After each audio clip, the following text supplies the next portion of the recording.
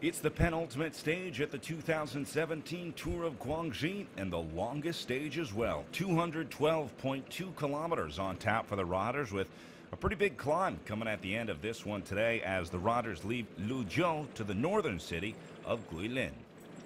After 3 sprint stages and a big climbing day yesterday, today, sort of a question mark whether or not a break is going to be able to go, or if we'll see a selection at the finish, or maybe another field sprint. Max Walscheid and his Sunweb cycling team certainly looking for a field sprint after missing out on a win the first 3 days to the Colombian Fernando Gaviria. They hope today they can get it right. I think maybe the mood Movistar checking in as well after some solid days in the breakaway. For the Spanish team, not a great sprinter on that squad, so their hope would have to come either separating on the climb or maybe getting themselves into the break of the day. Good spirits among the team, though. See some smiles on the sign-in stage as they said hello to the fans in Luzhou at the start this morning. Lotto Soudal with Tim Wellens, the new overall race leader, moving into the red jersey after his ride yesterday. So they'll play some defense for the boys in red today as the young Belgian looks to defend his overall race lead with just 2 days of racing to go today. Probably the last real opportunity to pick up GC time because it's relatively flat and short sprint stage tomorrow. There's the hero of the Tour of Guangxi, Wang Meiyin, the only Chinese rider competing in this World Tour race with his Bahrain Merida team, as he checked into the adoration of the local Luzhou crowd.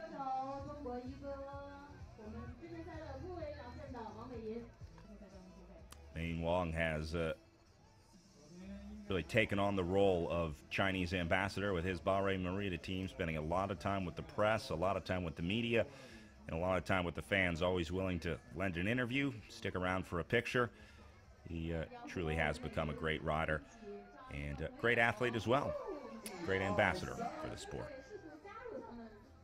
Very cool. Thank you. The rest of the riders checking in. Bora Hansgrohe saying hello as they learned a little Chinese this morning on the sign-in stage, learning how to introduce themselves to the local fans. Part of the exchange of culture here, and enjoying some local instruments as well for the Bora Hansgrohe boys.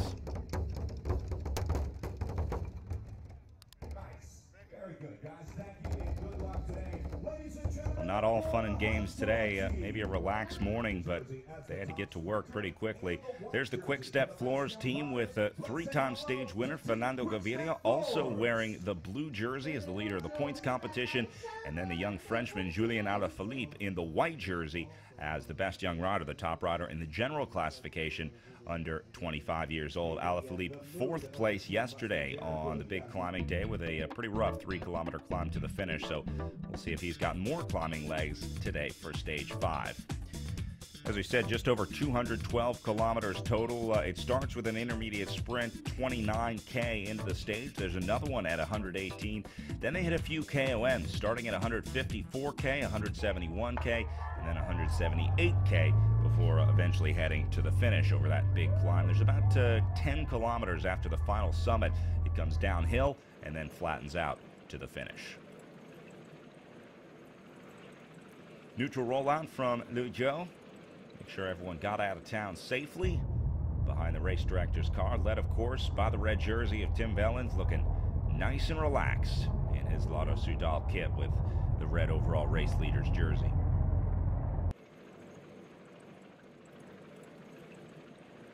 Now, typically we've been seeing the breakaways form really early on the stages, but today it sort of took a while before the breaks went, but certainly not for a lack of trying. Very aggressive riding. The riders knew that those climbs could really make or break a breakaway. Certainly with enough time over that last climb, it was definitely possible for a breakaway to survive to the line. So a lot of riders looking to get their stage win out of a breakaway, knowing that if it stayed together, it would be tough to beat riders like Fernando Gaviria, Max Walscheid, and Dylan Groenewegen. So there you go. As they hit 0K, the attack start. Nipo Bini Pantini, Sunweb, Canada Del Drapac, all trying to get into the mix.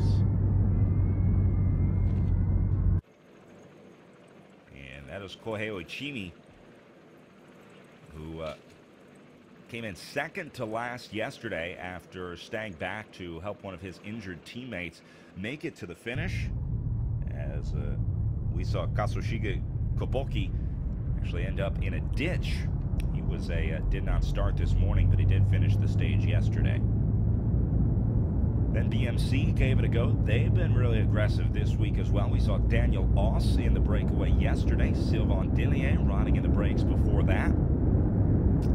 So BMC clearly trying to get some space off the front again today, but unfortunately found themselves in a tough position solo off the front, so they would definitely need some more help if that breakaway was going to make it. You can see the peloton strung out single file here, not taking any move lightly. It was at least 30K into the stage before we saw the eventual break of the day form. As I said before, not for a lack of trying. We saw a ton of moves going off the front, but it seems like almost as soon as they would go, everyone else would find the legs to respond.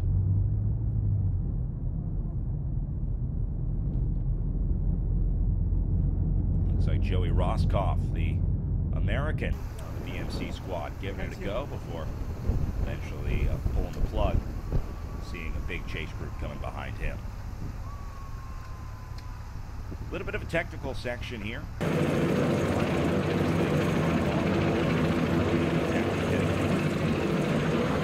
Big story there looking at the day that we had.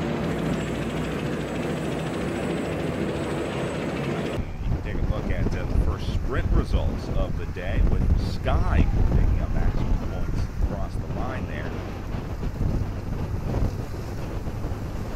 Danny Van Poppel. But eventually they came back just looking for the points. Guys really contested that.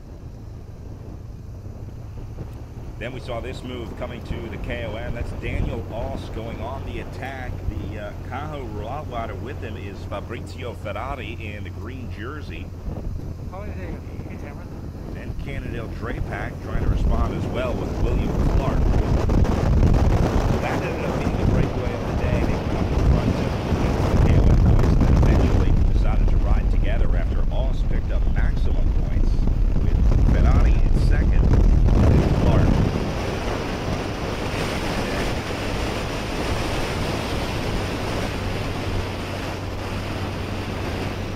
Ascent thinks we come back together as Ferrari and Clark catch back on to Daniel Oss. And that first KOM climb coming 72K into the stage, so just about a third of the way through, and that's when the attack really formed and the breakaway went away. See LottoNL-Jumbo NL keeping an eye on the front. They're going to be riding for Dylan Groenewegen today, who has been knocking on the door of a sprint win, but just hasn't figured out quite how to beat Fernando Gaviria. Pretty straightforward run into the finish today. If the group is all together, it's almost entirely straight and flat inside the last 2 kilometers. But the big story is going to be the wind. It was a block headwind at the finish for the riders. So that would make things tough in terms of trying to time the sprint. Back onto the second climb of the day. Movistar took over on the front, bringing a climbing heavy squad for sure. They were looking to make things as difficult as possible today for this peloton and use this course to their advantage.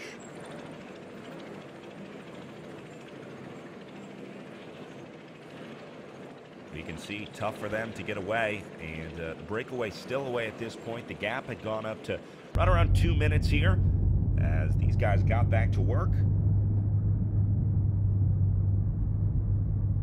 Again, looking at Fabrizio Ferrari on the front, Will Clark second wheel, and Daniel Oss.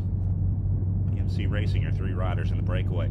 Oss also spent yesterday in the breakaway, earned the most active rider award at the Tour of Guangxi, so maybe looking for another one of those today out of the breakaway. See some narrow roads, fast roads. It was a fun run in for the riders. Absolutely beautiful course today as the guys back in the peloton tried to stay cool, tried to stay hydrated,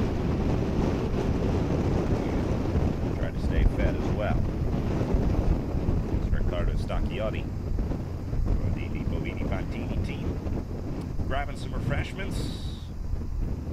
Nice cold Coke to take back up to the guys in the peloton.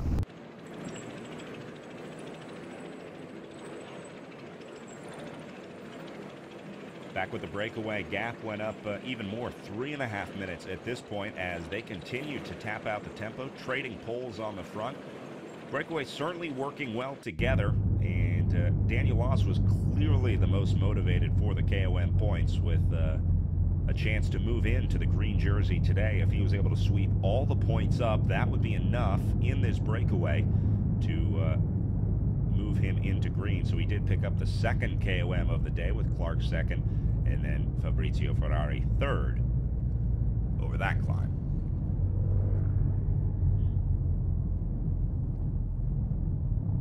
Also looking to take the jersey from his teammate Nicolas Roche, who earned it yesterday, the Irish rider for BMC.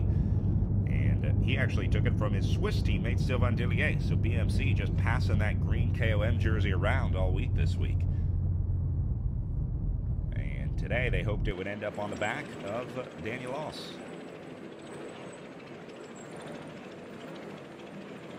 Peloton not real worried about those guys a little over halfway through the stage, and there wasn't a whole lot of panic at the front. Kept the gap under 4 minutes as the sprinters teams would go to the front to try to keep this one within striking distance for their guys at the finish.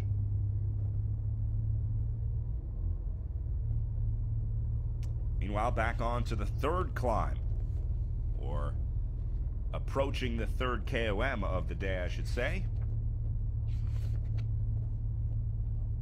And things start to fall apart just a little bit with Ferrari going to the front, Daniel Loss sitting second wheel. You see they start looking around, waiting to see if Will Clark is going to try and come around on the attack.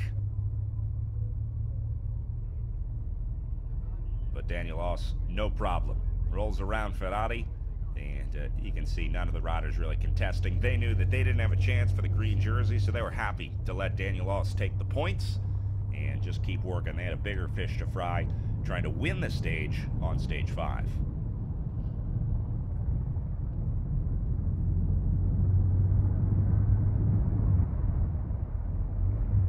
There's the top 3 on the third and final KOM of the day, or sorry, third of 4 KOMs of the day, so still 1 to come here.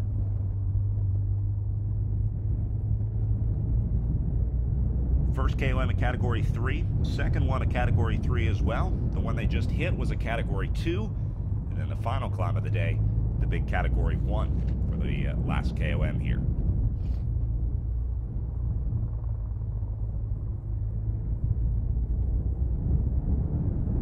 Onto the descent, Daniel Loss bombing down as the Italian showed off his descending skills.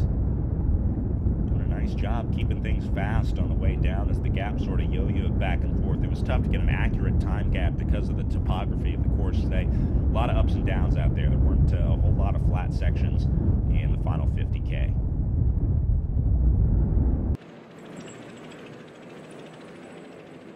Stage 5, the only stage going over 200 meters, or 200 kilometers. Relatively short stages the other days.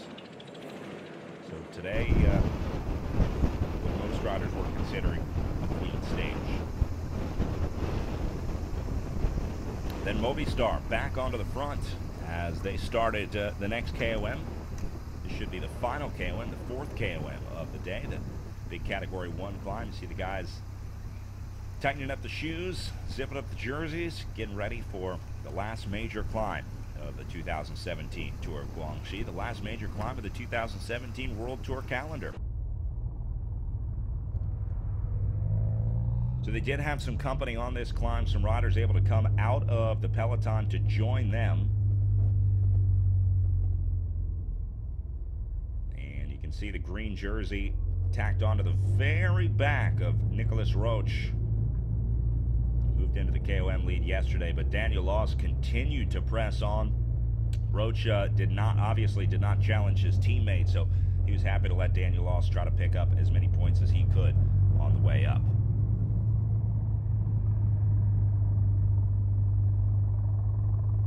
So it looked like there might be a selection at this point, like they might have a shot at trying to get away.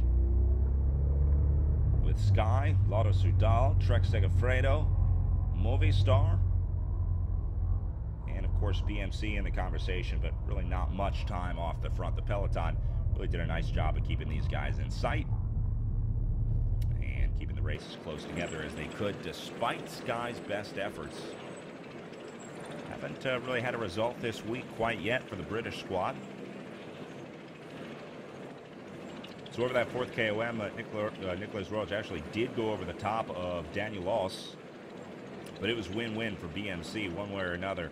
They had that green jersey locked up, so it went Roach, Oss, and then Tim Velons in the red jersey, who followed those moves to make sure that he could defend his GC lead.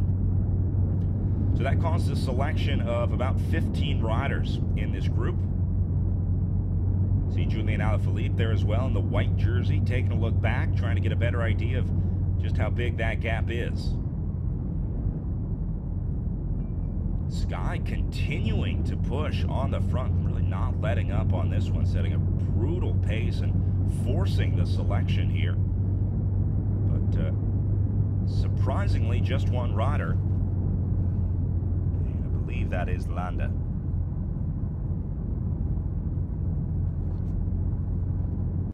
Poles maybe. We'll check the confirmation of the Sky Rider.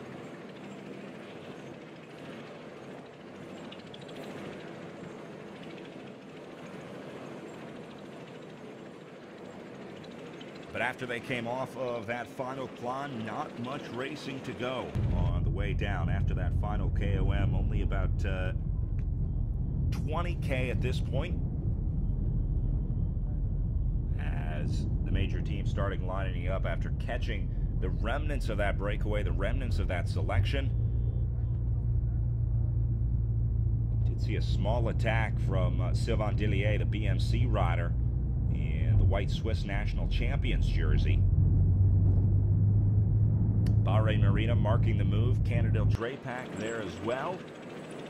It just wasn't enough for those guys to get away. Really aggressive riding from BMC today. They were really big animators out there on the road. And you can see that put the Peloton on notice. Strung out single file front to back on the run, and this is about 10K to go as they hit the gas on the front, trying to make this race fast, keep it together, and turn it over to the sprinters inside the last few kilometers.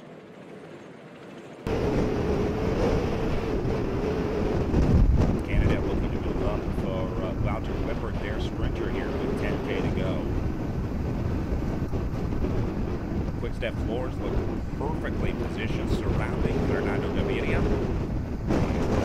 LottoNL-Jumbo also did a lot of work in the front of the Peloton today. We didn't show much of it here, but we saw a lot of those yellow and black jerseys riding the pace, chasing the breakaway. Groenewegen, as I said, has been so close to getting the stage win, and now the place to get right again.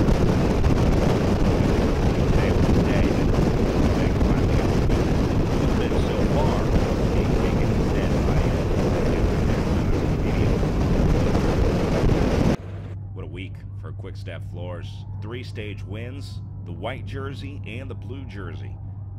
Going into the penultimate stage, there you see a couple of the LottoNL-Jumbo riders, second and third wheel, and of course Lotto Sudal riding the front for Tim Velons.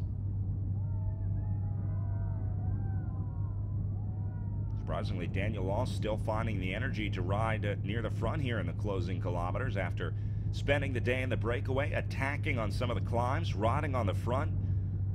Somehow still found the watts to ride in the top 5 inside 6 kilometers to go here.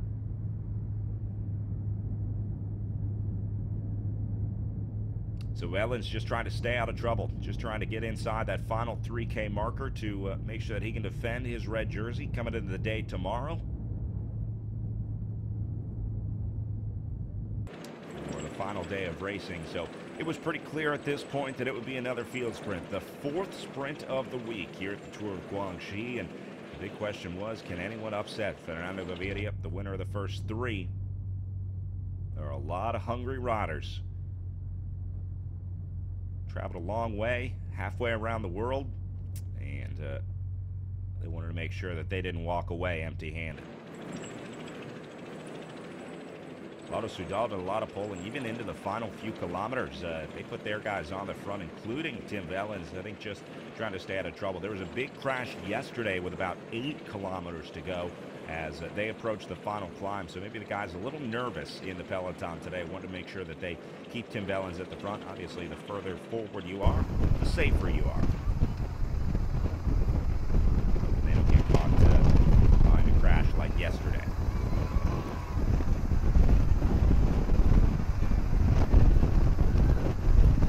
So over the bridge and into the city of Velon.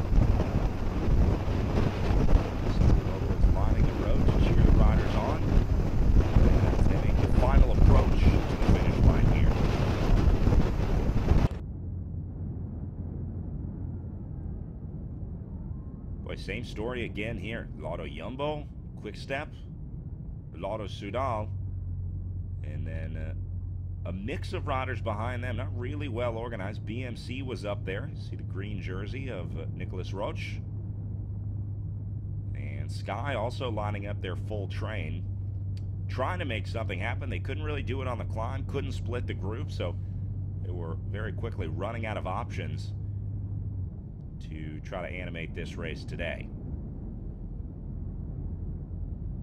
Trek Segafredo moving up as well. They were riding for Balcomoloma yesterday in the GC, but those hopes kind of dashed in that crash. A few of their guys caught up in the scuffle on the approach to the summit yesterday.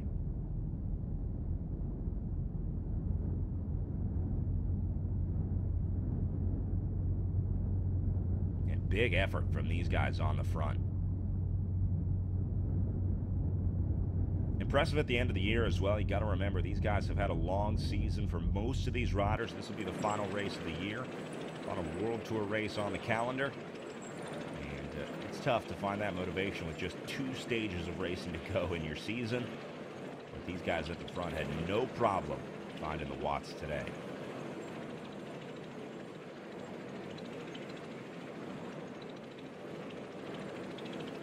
You can see things starting to get going. Maybe riders start to move off to the side, inside the front.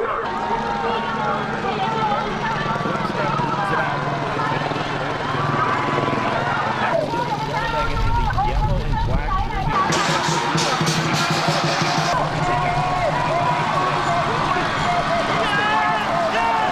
jersey. Gaviria and Dylan Groenewegen picks up a win for LottoNL-Jumbo. A big win for those guys. After getting skunked on the first 3 stages, Groenewegen finally comes through for the Dutch squad.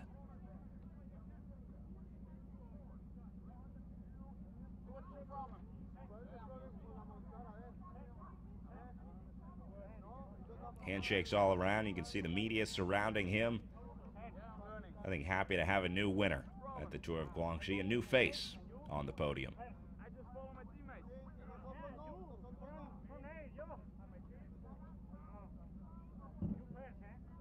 Groenewegen, the former wearer of the white jersey, the best young rider competition, but after the big climb on stage 4 yesterday, he lost that to Julian Alaphilippe. Obviously, the sprinter not expected to climb so well. You can see from the shot up above as we go back to the replay, it really all came down to timing for Groenewegen. 有请桂林市人民政府副市长蓝燕女士以及万达体育中国公司副总经理赵向林先生为他颁奖。Of Zhuhai Green Electric Company Limited to present the flowers and souvenirs.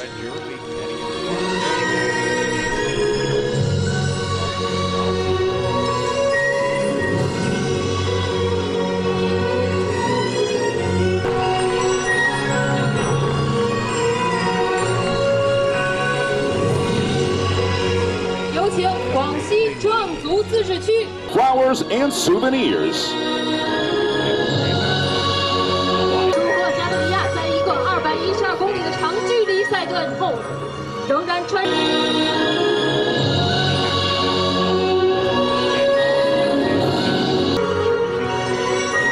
祝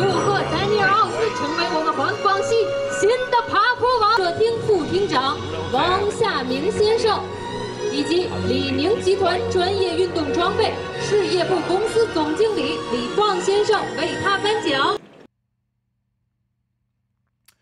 So that's it for Stage 5. One more day to go here at the 2017 Tour of Guangxi as we look to see if Tim Wellens can hold on to the red jersey and if we'll have another sprint winner tomorrow. We'll see it for Stage 6 from the 2017 Tour of Guangxi.